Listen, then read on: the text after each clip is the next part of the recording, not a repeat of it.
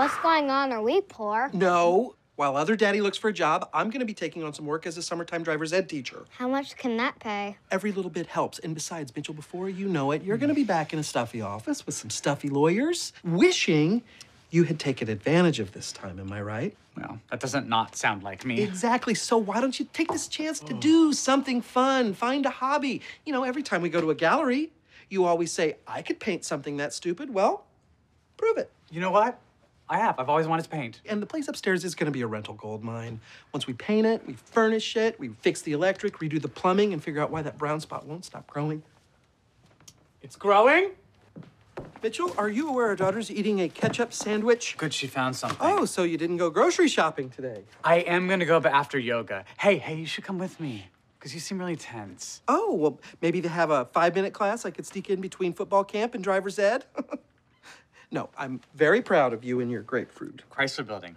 Mitchell really embraced this whole take a little break thing far more than I expected. But for years, he supported both of us while I pursued my passions, photography, hip-hop dancing, fox hunting, so I couldn't be the one to tell him to get a job.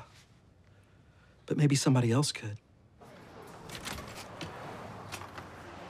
Hey, Charlie.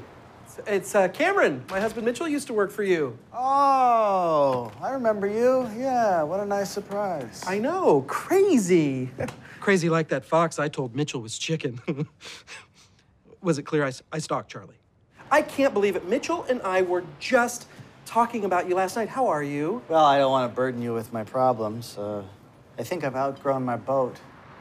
Oh. Hey, how is Mitchell? He's fine. He's fielding a few job offers right now, and he's running into problems because he keeps comparing everyone to you. All right. Sometimes I think the only thing that's going to make him feel better is if you offered him another job. What the hell, I'll do it. Really? Yeah, I'm getting a new boat. Oh. And I will talk to Mitchell. I missed that $3 bill. All right, who's ready for my famous chicken salad?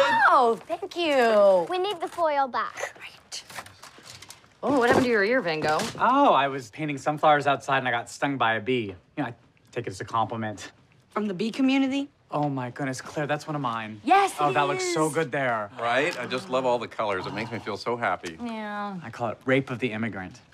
I think we left the brownies in the car. Oh, I'll get those. Well, way to go, pal. Man, this is really pretty. Okay, what is wrong with you people? I'm dying here trying to hold down 2 jobs while you enable a once proud man who is clearly having a talent-free breakdown. You know why he reminds you of Van Gogh?